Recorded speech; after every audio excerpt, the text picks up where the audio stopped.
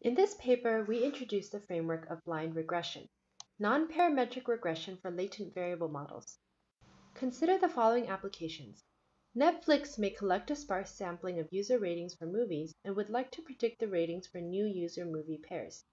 It may be reasonable to expect that the rating is some function of the user preference type and the movie type.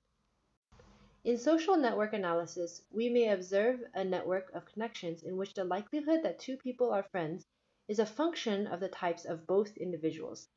Given a single instance of the network, we may want to infer the communities or connection patterns in the graph. In the setting of crowdsourcing, we collect a set of answers that workers provide for assigned tasks.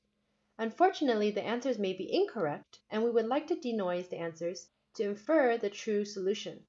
The credibility of the answer provided by a worker for a task may be a function of the expertise profile of the worker and the category of the task. A similar model applies to predicting demand rates for products across retail stores and many other such settings. All of these applications can be modeled through a latent variable model. We assume that each row is associated with some latent variable alpha, and each column is associated with a latent variable beta. A sample data point Yij is distributed according to some noise model such that its expected value is the function f of the associated latent variables alpha I and beta j. The key limitation is that we do not observe the latent variables, and we do not assume any parametric form on the function f.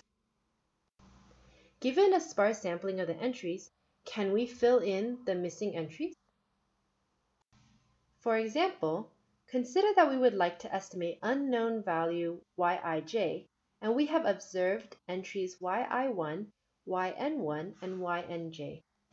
Our algorithm derives an estimate by using a first-order approximation of Yij.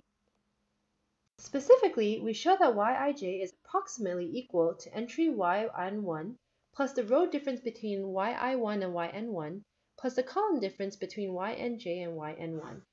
This approximation may hold only when the latent variables are close, yet the distance cannot be directly computed since the variables are latent. We propose using the sample variances of row and column differences as proxies for the latent distances. We provide theoretical guarantees for our algorithm under basic regularity conditions. As long as the sample probability is greater than or equal to n to the -1/2 plus delta, the mean squared error goes to 0 with n, the dimension of the matrix. Most notably, our sample complexity does not depend on the latent dimension d. We provide basic experiments which show that our algorithm is competitive with existing methods for predicting missing ratings in the movie lens dataset and for filling in missing pixels for image recovery.